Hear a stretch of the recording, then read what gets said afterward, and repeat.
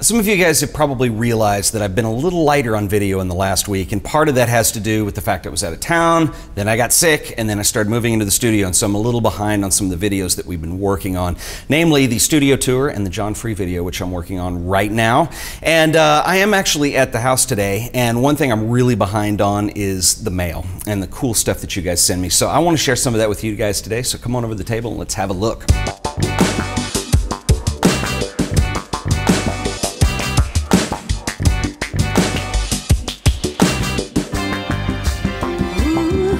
Okay, so I'm going to start with this package that came in the mail today, actually, and this is from Kilian Kunz. And Kilian, I hope I'm pronouncing your name correctly. But it's a little box full of cards, and I want to read part of the letter because I think this will explain better what this is. I think this is really clever and really cool. So Kilian follows Zach Arias, and if you're not familiar with Zach, I will link his website up in the show notes. Zach's amazing. He's a brilliant photographer, keeps a wonderful blog, and he has, as part of what he does, this thing called the photo assignment that he creates assignments for. Kilian entered this as a competition, did not win, but decided to turn this around. So what Kilian writes here is, so I got the idea to use this assignment concept, designed inspiration, and assignment cards for photography enthusiasts. So these are basically flashcards. So flashcards which can be combined to a photography task. The deck of cards, you will find this letter, is the final result, the bigger picture cards. I am a follower and fan of your photography work and yada yada. Anyway, Kilian, thanks. These are awesome. And when you open this up, this is really, really neat. So there's some explanation, intro to the cards and the format. There's aperture information. And then there's conceptual stuff for composition. So golden ratio, rule of thirds, lines, diagonals, and these wonderful vector graphics that are put together on here along with a description of what each one of them is. And then what really gets neat are the shooting concepts that come in here. And there's an entire deck full of cards with photographs and text behind the composition, basically, or the idea in the card. So it's everything, like for instance, here's gravity, silhouette, shooting from the hip, one shot only, organic shapes, capturing force. And anyway, this is so cool. The photographs are really nice. And this is such a great way to learn how to look at photography, to understand visual concepts, and to get better as a shooter yourself. I think this is really cool, and I think Kilian needs to find a way to sell these because I think this is actually something I would even buy. These are really cool. So Kilian, thank you for the cards. Amazing stuff. Okay, next up is this box, and this came to me from Daniel Duarte, and Daniel's a friend of mine. I've mentioned him on the show before. It's probably been a while, but Daniel lives in Boston, and he and I have become friends really over the last couple of years, and we've talked a lot this year. And Daniel sent me this wonderful, wonderful print. I guess you could call it a print. This is from a new series that he's doing, from a floral series, actually, and I want to share this with you because I just think this is so cool and special. This is actually, and I actually had to clarify with Daniel what this was, because when you get into wet plate process and so, like all these old types, so amber types, calotypes, ferrotypes, they have different names depending on what process was used and what it was printed on. And this is kind of like a tintype. This is a beautiful flower image that he did, 8 by 10. But what's cool is this is actually done on aluminum. And I guess Daniel, when I asked to clarify, it's not a tintype. Tintype is a dry process, and this was a wet plate process, but he's calling these alumatypes, which is essentially kind of like a ferrotype, but he didn't treat the metal in the classical order, so he calls these alumatypes. But anyway, whatever you want to call it, I think this is fantastic, and it's just a little artist proof that he sent. It was a really nice gesture and a really cool gift. And as I mentioned, Daniel is a pretty amazing photographer too. I'm going to link up to some of his stuff in the show notes so you guys can check it out. He does pretty amazing work. He's about to start his master's degree this fall, and he's going to be studying with Abelardo Morel and some other guys, and he is destined for awesome things. And anyway, I thought this was just such a nice little gift, just as a token of our friendship. And I love, we were kind of going back and forth on Facebook, and he just wrote that he feels like art is meant to be shared, and I think that's such a wonderful gesture with this. So anyway, Daniel, you're amazing, and thanks for the print. Next up is a package I got from a gentleman named Christian Klant, who you might recognize from the comments section. Christian's a great guy, big fan of the show, and here's a picture of him in the field at work on the back of this poster here. And he shoots wet plate collodion images, and he does really fantastic work. Wet plate is an older photography process. It's very different than what we shoot with film today, and I haven't really talked a lot about collodion on this show other than mentioning it a few times. It is something I would like to do more in depth on a full episode on its own sometime, but I would like to get my my friend Frank Lopez to help me out on that. I don't specialize in wet plate, and Frank really does. That's his thing. And so I would like to have him come on and talk about the process. Or maybe we can get Christian or Daniel to come on too. Both these guys obviously know what they're doing. Some beautiful images. He sent a couple posters and a book, and this is one of the posters. It says Source Wet Plate Landscapes. Graphic design is nice, well laid out. The typography looks great. The pictures are fantastic. Obviously, he's a hell of a photographer. Shooting wet plate is a lot different than shooting film. The dynamic range that you have, let me make sure I have this right side up. This is the poster. It's really beautiful. I love the paper this is printed on too.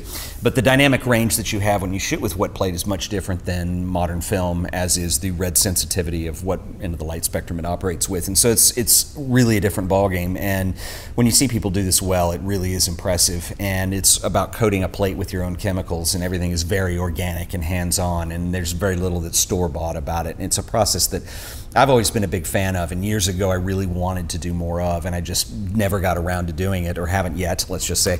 But anyway, Christian is fantastic, and really cool poster showing off the landscapes. And this is a poster that relates to the book, and this is a project he has called 100 Wet Plates, 100 Words. And it's a series of portraits, and I'm going to read you a little bit from the back of this. Christian writes, when asked in which genre of photography I'm working on, I usually answer humans and stories. In my eyes, the portrait of a person only becomes a good photograph when it invites the contemplator to listen to the story that the person has to tell. I think that's really cool. Sometimes that is a story which the portrayed doesn't even know himself or believed in to be long forgotten. Really cool stuff. He writes about the project on the back. And anyway, these are really neat. And this is the poster that goes along with it. And he did a ton of portraits for this project, because I'm going to show you the book in just a second too. But when you fold the poster out, it's double-sided here, sorry. There we go, as I break it here. But anyway, you have a nice plate of 6 portraits on one side. Really cool stuff. I'll do some close-ups when I wrap all these up at the end here so you guys can see. And I want to show you the book. And again, really well done. And this is something that I know you guys aren't going to pick up as much on in the video. But what's really cool is when you can tell that people put the extra mile into the presentation that they're working on. And this is very simple but very elegant. I'm sorry I've already opened this and we're in the tape. But this came in the box, wrapped in simple plain paper, but he has a stamp with the logo for the book on it. It's just a rubber stamp and ink printed on the top, and it has a really neat effect and it looks really cool. When you open this up, the book is fantastic. I don't know where Christian got this done, but the printing quality really is amazing on here. It's got a nice little bookmark, the felt bookmark that goes in there, and anyway, it's really, really well done. And I will show you some images in this book in a second, but it's really printed well. I love the fact that you have the handwritten name of each person. The portrait is next to the portrait. Very simple design, very elegant, and Christian, as you can see, does some pretty amazing work. I will link up to what he's got in the show notes so you can check him out. Highly recommended. Christian is a fantastic photographer. So Christian, thank you for sending this to me, and man, I really dig it. Thank you. The last thing I want to share with you guys is this wonderful book, and this is from Björn Comhaire, and he sent this to me a while back, and I'm just now getting around to it, so I'm sorry about that. But Björn is a wonderful photographer. You guys probably recognize him from the comments section as well. He participates quite often. And this is a really interesting project, and he explained to me in the letter that went along with this that in his hometown of Ghent, he wanted to do a photo project around it. And as many of you know, sometimes in your hometown, a lot of the photos that are very popular of landmarks and places can be very touristy or trendy, and he wanted to dig a little deeper and do something different. And this is a really fabulous collection. What he did was he sent letters out to friends and family and people around Ghent and asked them if they would respond with what their favorite place in the city was and just write a couple words around it. And he went and photographed these to interpret those quotes. And the result is this wonderful book of black and white images that, as you can see on the left-hand side, has the original text and then his photographic interpretation on the right-hand side. This is really well done. It's fantastic in the quality. A very simple black and white book, but it's just really nice. And he does some amazing work. And so Bjorn, thank you for sending this. I think this is just fabulous. I really love the concept, and I really like what you've done with this. And there's some amazing photographs in here. And as always, I mean, as you can see from the stuff here, you know, I put my P.O. box in the show notes, and you know, people start to send me stuff after a while, and the stuff people share with me really is amazing. It's not just stuff, it's projects that people put a lot of time and care and effort into, and things that people are proud of, and I'm really proud of that too. One thing I'm going to do, we're kind of in the midst of clearing out some bookshelves over here, but I want to have just a dedicated shelf or bookcase to stuff people send me from the show. And if you want to send me something, just because I can never remember the P.O. Box address, apparently my address is 3100 Main Street, number 135, Dallas, Texas 75226. Just put Ted Forbes, The Art of Photography on there and it gets to me. And guys, thank you so much for sending all this stuff. I'm going to put links to everybody's work in the show notes. I hope Bjorn has a website that features this book. I know that he was printing enough copies of this to sell it.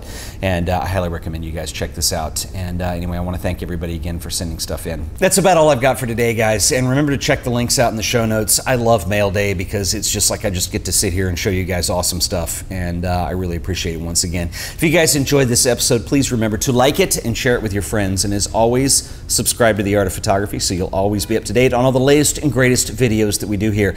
I am slowly catching up from being behind, and there's a lot of neat stuff coming this week. Got some film stuff lined up, as well as the tour of the new studio space, which I am sort of slowly moving into this week, and nothing but cool stuff on the horizon. Until the next video, I'll see you guys then. Later.